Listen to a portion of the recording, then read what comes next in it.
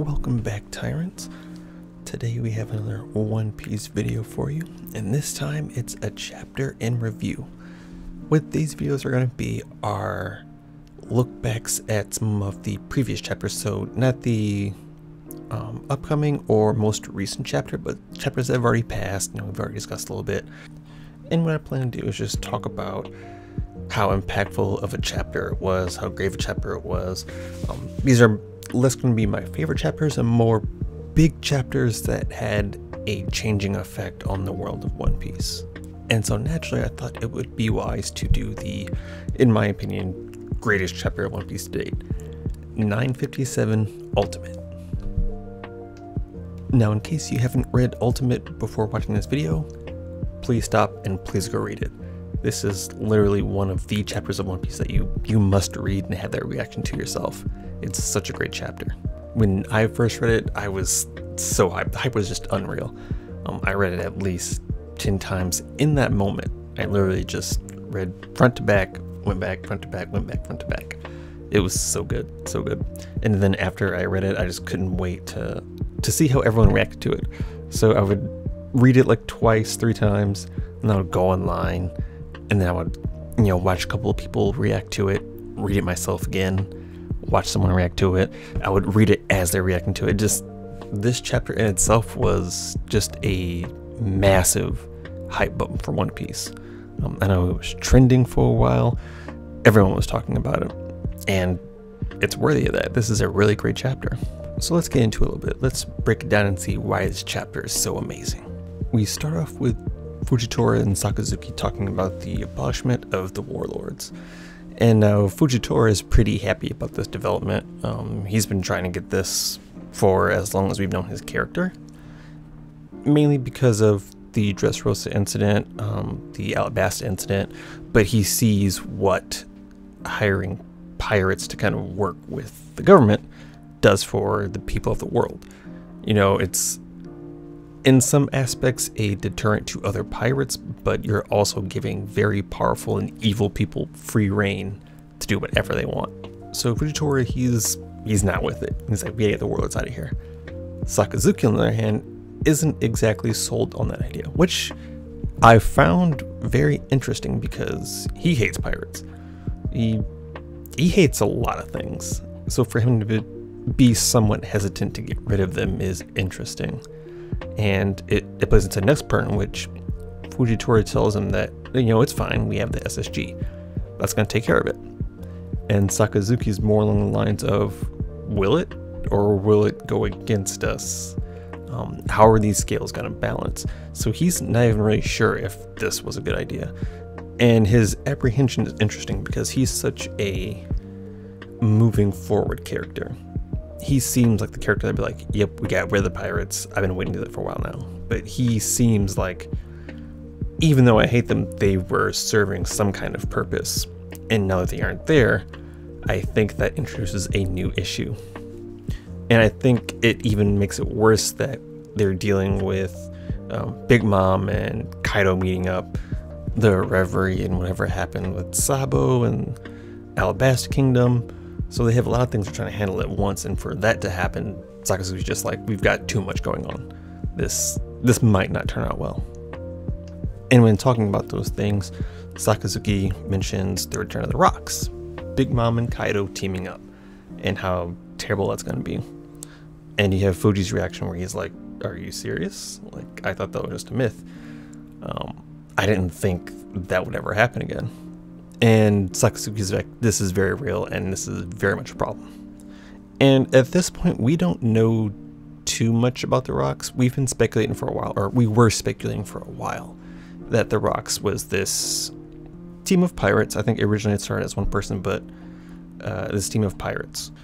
And so now they're being mentioned again. We're like, okay, so are we getting a little bit more this time? And it turns out that we do.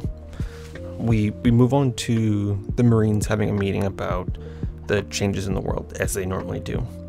The abolishment of the warlords, what's happening with Big Mom and Kaido, just the overall state of the world and what's up ahead. And then you have Sengoku, who happens to be in this meeting, kind of looking over the younger generation. And he starts telling them about the rocks. And we get one of the most information heavy, lore heavy dumps in One Piece that I can think of. You know, we get a basically full explanation on what the Rocks is as a pirate crew.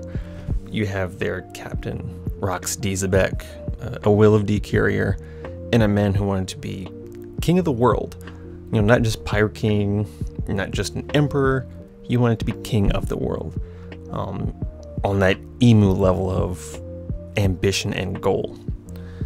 And that's one of the things that kept him from being recorded in history, is that he had a lot of goals that didn't line in with how the world normally operates. You know, he wanted to be king of the world. I'm assuming he had some kind of interest in the Void Century. I'm assuming he had interest in poneglyphs and ancient weapons, things that would make him king of the world. And so they hit all that. And not only do you have this legendary man, you have the people who served under him. People like Big Mom, Whitebeard, Kaido, Shiki, Captain John. All these big names in the One Piece world are all on one crew at once. And you get yourself thinking that, well, of course, this is the strongest pirate crew to exist. You know, you have what I don't want to say prime Big Mom. You have Big Mom, Kaido, and maybe prime Whitebeard, close to prime Whitebeard. Either way, it's Whitebeard. You have these three huge pirates, and then you have the others like Shiki. Shiki is huge in his own right. You have Captain John, who is famous in his own right. We don't really know how strong or how formidable Captain John was, but to be name dropped in the same lines as Shiki, I think that gives him some credibility. And we get a few other parts, some we haven't heard of, like Silver Axe, we're not too familiar with. I imagine we'll get more info on those later. But what this does is it opens a channel for us to speculate who else was on this crew. Because we have, I'll say for now, 2 other members that weren't confirmed, but everyone's pretty much like, yeah, they were here. And that's Shaki from Sabaody, and that's Bakken, Weevil's mom in, you know, the quotations, Edward Newgate's wife or lover, or however you want to put it.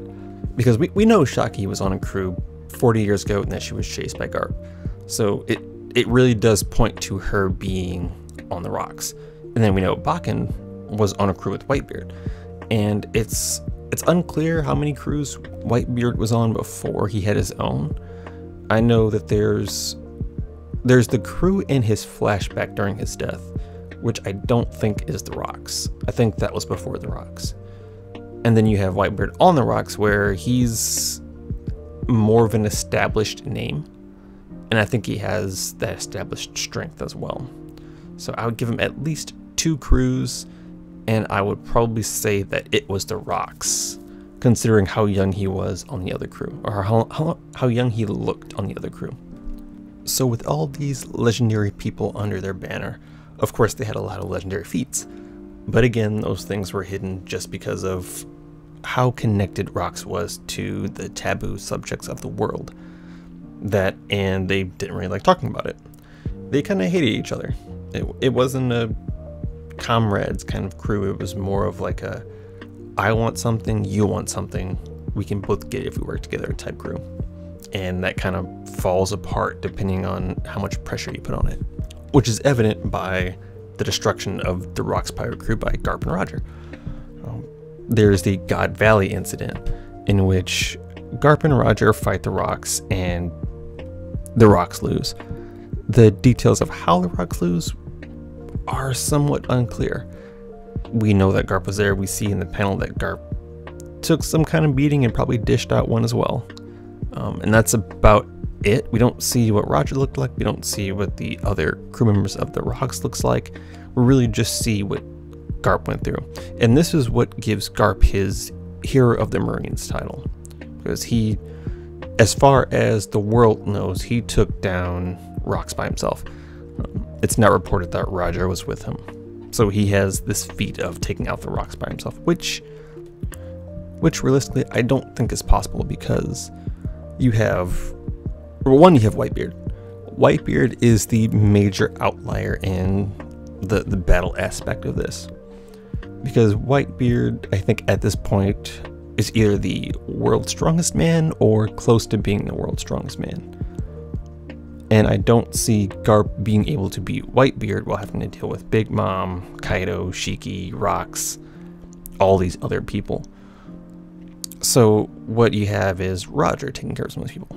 I don't know if Roger can handle Whitebeard, Big Mom, Kaido, Shiki, Rox, and all these others.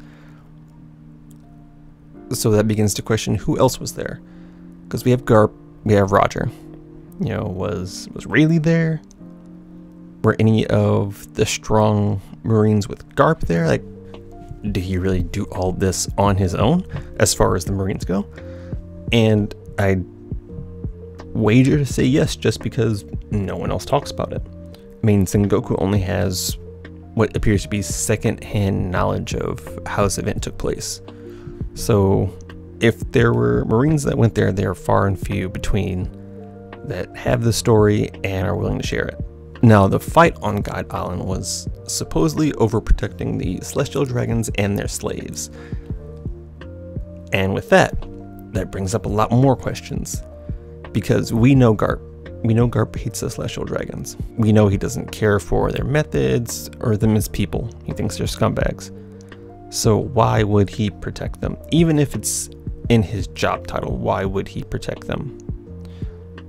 And you ask the same question for Roger. Why would Roger fight to protect Celestial Dragons? My opinion is that they were both doing it for the slaves.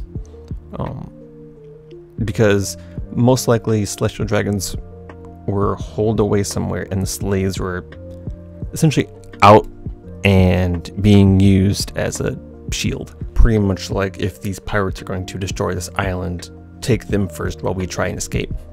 So it makes sense that Garp would try and protect them. Why Roger was here doing what he did, it's still somewhat unclear. The connection Roger has to all of this really only lies with Garp for now, because we know that they have a kind of friendly rivalry. So the only reason I can see Roger really helping is because Garp's his friend. But that seems like not enough of a reason for Roger to be here on Guide Island in the first place and to fight the Rox pirates. Myself, I wonder if they had more help than just Garp and Roger. Like, I wonder if, for example, Whitebeard. The whole Rox crew doesn't seem like something that Whitebeard would be into. Just the way his character has been portrayed, he's about family, you know, he's about respect, and for them to be essentially killing each other, trying to cover up exploits, not really working together as a family, but working together for a goal of riches and fame, that's not what Whitebeard's about. So when confronted with, you know, Garp and Roger, how did he react to that? How did he react to having to fight these two? Because if Rox wins, it seems like the Celestial Dragons and the slaves aren't being protected anymore, which means they could get hurt. And while Whitebeard wouldn't care about the Celestial Dragons, I'd imagine he doesn't want to hurt the slaves. I'd imagine that'd be against what Whitebeard feels as a person. So him fighting this, he wouldn't naturally be on Rox's side, because if Rox wins, these people could get hurt. So did he help Garp and Roger? Did he not fight as much as he could? What was Whitebeard's role in all of this? It really seems like he would be a pivotal character in this fight, because if he's set to one side, I don't see that one side losing. So with him being set to Rox's side, and with all of these people being on Rox's side, it doesn't make sense for them to lose. Even with how strong Garp and Roger are, it doesn't make sense for them to go down. Rox was stated to be Roger's biggest rival, so each one of these big names, you would need an equally strong person to kind of keep at bay. You know, you're going to need someone strong to fight Rox, so you have Roger. You're going to need someone strong to fight Whitebeard, you have Garp. But then that leaves Big Mom and Kaido and everyone. And Maybe you have Rayleigh in there, maybe you have, someone else of their caliber, but you don't have enough people to kind of handle that firepower. So in my opinion, someone, maybe more than just Whitebeard, but someone didn't keep fighting on Rox's side, and that's why they lost. But yeah, Sengoku goes through all of this, and you have the reactions of the Marines just flabbergasted at this huge chunk of history that no one really knows. And this is a pivotal point for a lot of different reasons, and it's not well known. Just because, part of it the government hides it, the other part people don't talk about it. And so you have Sengoku kind of giving them this information just so that they know, because it's possible there could be a resurgence. And with that, we lead into the bounties. That's right, we finally get the bounties of the Yonko. Now, this is something that I think early on, a lot of people were like, I wonder what their bounties are like. But as the story progressed, I feel like we kind of got into the motion of we wouldn't hear what they were, or it wasn't a big thing because these people can't be captured. It doesn't matter what Whitebeard's bounty is because no one is capturing Whitebeard. So we kind of didn't expect it, and for it to come after that information dump previously, it's just a huge shock. One of the reasons why this chapter is amazing. And we start off with Blackbeard. He has the lowest bounty, and his we already knew from, I think, chapter 925, when they kind of do his time skip reintroduction. And they talk about how he's becoming a threat like Whitebeard was. He's getting land, he's amassing power. And I think for all of these bounties, I think that they sit where the character sits. So I think that these bounties not necessarily show the character's power, but show where they are in lines with each other. So I'll say, yeah, Blackbeard has the lowest bounty, and I think he's, at this point in time, the weakest Yonko. I think he's still got learning to do with his powers. I think he's still trying to amass a proper crew. And I think he can get to be the strongest. I just don't think he's there yet.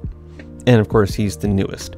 So he's working on all this. He still doesn't know how it works better than the other three do. They've been doing this for a while now. They have the inside scoop on how this works. And the next is Shanks. And I don't know if this surprised a lot of people. Personally, I wasn't surprised because this is where I put Shanks as far as the Yonko tier. I put him as third strongest, and so he falls into the third highest bounty. What we take into account here is that he's only been a Yonko for about 6 years.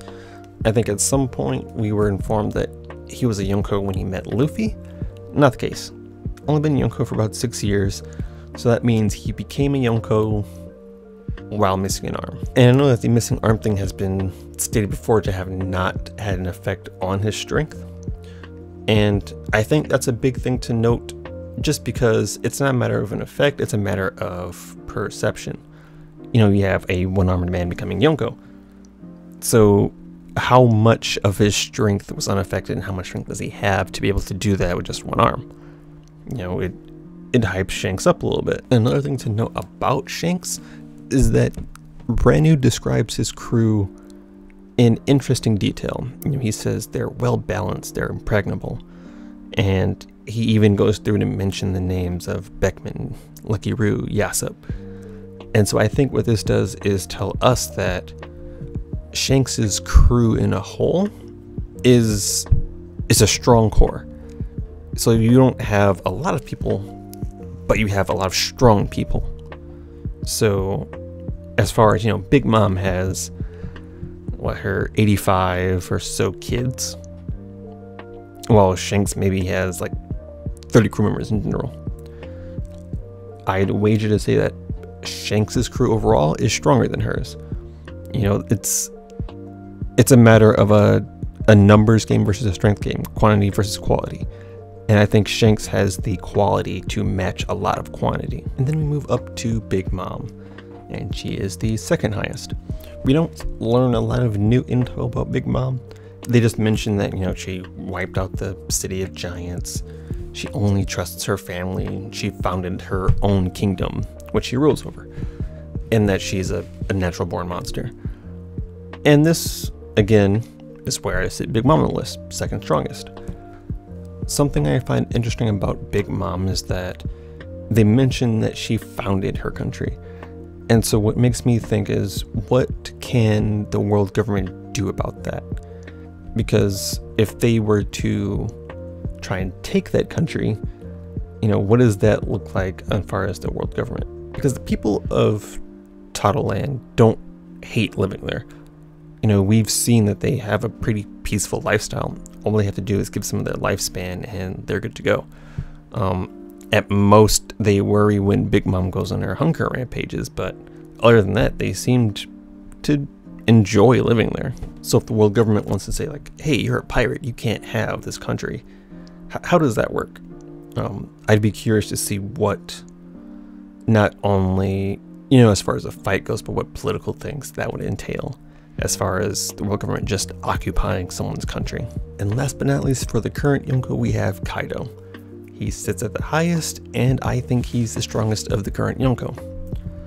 They mentioned that he was an apprentice on the Rocks crew, which makes sense because he seems to be in the younger generation with Shanks rather than where Big Mom and Whitebeard were. But the idea of Kaido is that he got to where he was on strength. You know, he wasn't one to occupy land, he wasn't one to hunt out resources, he just pure strength. Gathered people to his banner, gathered names here and there, and just said, you know, we're heading out, I'm taking over. And he did it. And the apprentice part makes it interesting for the fight, because in this we hear that Big Mom and Kaido are stronger now than they were before. So what level were they when they fought against Garp and Roger? You know, clearly from what's being stated, they weren't as strong as they are now, so were they at a level in which they weren't as big a threat? Because we know Big Mom was a threat at 5. She was taking out giants at 5, so even if she wasn't as strong as she is now, I imagine she was still a threat when Garp and Roger fought. And maybe Kaido was too. I mean, we know he's got this invulnerability type ordeal. Don't know how long that's been there, don't know how long he's been a dragon. So there's a few mysteries that really make you question that fight and what could have happened. And for the last 2 bounties, we get Whitebeard and Roger. Both over 5 billion, Roger's being the highest of all time we've seen in the series, and then Whitebeard being the second highest. And I think this goes to show that these 2 characters were above even what a Yonko is. Because we know, obviously Roger was the king of pirates. He was the GOAT, you know, he was the top dog. And Whitebeard essentially was the guy who was closest to becoming that after Roger. So we have these 2 whose bounties have never been matched, have never been surpassed, and I don't think they will be surpassed until Luffy reaches his final bounty. Another thing they bring up is that no pirate has surpassed these bounties. So no pirate has gotten higher than Whitebeard or Roger. And this brings into question, what about a non-pirate? You know, is Dragon the most wanted man in the world's bounty? If he has like a bounty in that sort of description, is that higher? Could it be higher? My opinion, it's not. I think that Whitebeard and Roger have the highest bounties, and the only person that's going to surpass them is Luffy. Zoro's may get a high enough to maybe match, but really I only see Luffy's becoming that high. Now, we don't get the revised bounties of the warlords quite yet. I imagine that's coming when we do another kind of either flashback or cutaway to the events of the Reverie. And then we'll get some updates on a lot of things, you know, what happened with the warlords, what their bounties are, what happened at Reverie, how the world government's reacting to it, how Dragon's reacting to it. A lot of stuff comes in when that happens. So for now, this is it. He gives us this and then kind of puts the caps on it like, we'll be back later, trust me. And near the end of the conversation, Sengoku's kind of talking about Wano, and Sakazuki comes in and says, you know what, we're done here. We're not messing with Wano. There's too much going on. We can't handle it. And Sengoku's like, I wasn't suggesting, I was more of informing. these Marines need to know what's going on because one, no one else is going to tell them, and two, it could happen again. They need to be ready. And Sengoku also makes a comment about how Wano seems to be like this hub for high pirate activity. Like the big times all have something to do with Wano, whether it be Roger, Whitebeard, Oden, Kaido now, and then Luffy's here, a lot of the Supernova are here. So it's like Wano seems to be this meeting ground for all these big names before something big happens. And so Sengoku's kind of like, we should be prepared for that. And I think that's a valid argument. A lot of stuff is going down in Wano that's going to change the One Piece world. And they have to be ready for it, or else they're going to get swept up in the waves. One thing I thought about when Sengoku and Sakazuki were talking about Wano is that if there is something special about Wano, if it has connections that are deeper to the lore of One Piece, is that why Kaido took interest in it? Is that why Kaido went there and said, I want this land? Because we've been getting bits and pieces about Kaido's character and what his ultimate goals are, besides, wanting to die or wanting to have a great war. And it seems that he has some interest in Oden's knowledge, what Oden knew, not only about, the past, but what he would have shared with the rest of the world. And he's been trying to get that information, which is why he asked for the retainers. Like, did Oden tell you anything about the journeys, about the One Piece, anything like that? But from what we know, Oden hasn't been talking. For the most part, he kept it in his journal, which Yamato has. Now, it's questionable what content is in that journal. I doubt it's going to be exactly what Kaido's looking for, but there's probably some info that we don't have that would be interesting to hear. And that wraps up the chapter.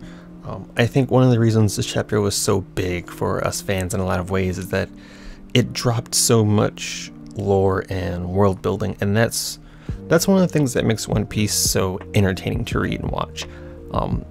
Having been reading it for a long time and watching it for a long time, to see this compilation of information kind of get thrown at you, it's overwhelming. It's amazing and it's overwhelming because this is all stuff that we've been speculating for a while. This is things we've been wondering about for a while.